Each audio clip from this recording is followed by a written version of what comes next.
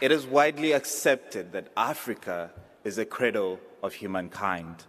Fossils and fish remains dating back 4 million years show that we have relied on the ocean for our sustenance and survival from the very beginning. Today, instead of fishing with spears, we use harmful, unsustainable methods. Instead of reed boats, we use diesel and coal-powered engines, nuclear ships, and cruise ships. We transport 90% of the world's goods by sea. And below the shipping highways are a vast network of data cables that enable my family to tune in back home to watch me make this speech. The benefits of this advancement are clear, but there's an apt Zulu saying, "Lalela ulwandle," which means listen to the ocean. And when we do, we hear a dire warning. The ocean is telling us it needs healing. If the shipping industry were a country, it'll be the world's 6th largest emitter of carbon dioxide. Now, excuse the pun, but please let that sink in. Maritime shipping also accounts for up to 15% of the world's sulfur emissions and up to 24% of the world's nitrogen emissions, destroying both coral reefs and the ozone layer. The question is, what can we do about it? In my work to support emerging African blue economies, the Great Blue Wall has really struck me as one initiative with the potential for a positive change on a huge scale, which is crucial if we are to reverse the climate crisis. On a recent visit to Seychelles, the country behind the initiative first, I was struck by the way young people have informed its policies and helped set its goals. And I left determined to support this great initiative as much as possible. So what is it then, you'd ask? Well, despite being the world's 3rd largest ocean, only 8% of the Indian Ocean is currently under legal protection.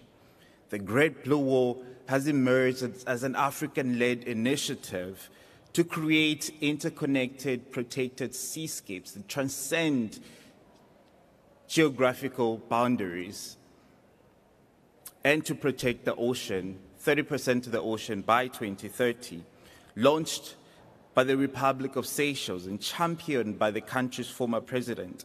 The initiative is fast gaining global recognition. It seeks to become a driver of nature conservation and sustainable development outcomes by unlocking the development of a regenerative blue economy, promoting blue entrepreneurship skills by using innovative financial instruments such as the Blue Bond that aim to restore ocean health.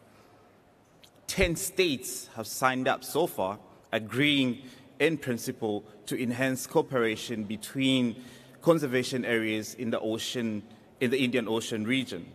Now, the pledges need to be translated into action, and more countries need to get on board. To maximize the impact of the Great Blue Wall, governments need to strengthen the institutional capacities to manage marine resources. Meanwhile, the International Maritime Organization plays a vital role in creating and enforcing shipping regulations.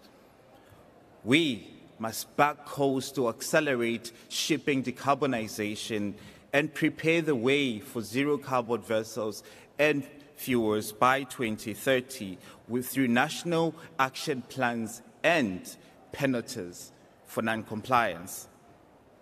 The Great Blue Wall could potentially benefit over 70 million people in the Western Indian Ocean region.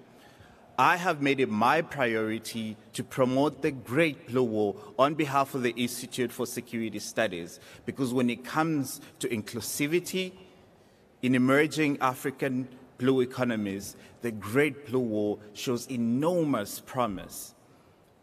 Africa is the world's youngest continent, with a youth population rate of up to 60% that is expected to double by 2050, the Great Blue Wall can harness the potential of our young people and their energies to drive it forward, providing blue economy jobs as we strive to end the unemployment crisis.